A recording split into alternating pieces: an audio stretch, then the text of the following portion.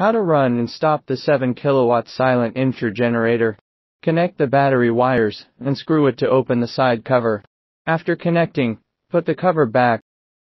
Unscrew the 2 screws. Open the cover, refuel with the engine oil from here. Then put back the cover.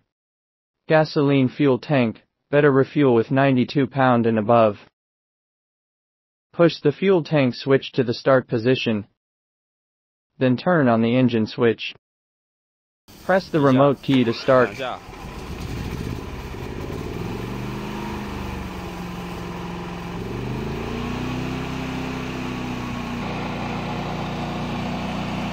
Plug in the 220 VAC plug and turn on the disconnect switch.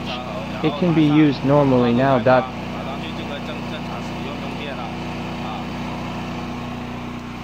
Press this button to stop.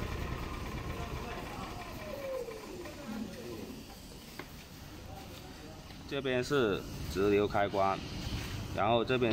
switch, DC charger, USB port.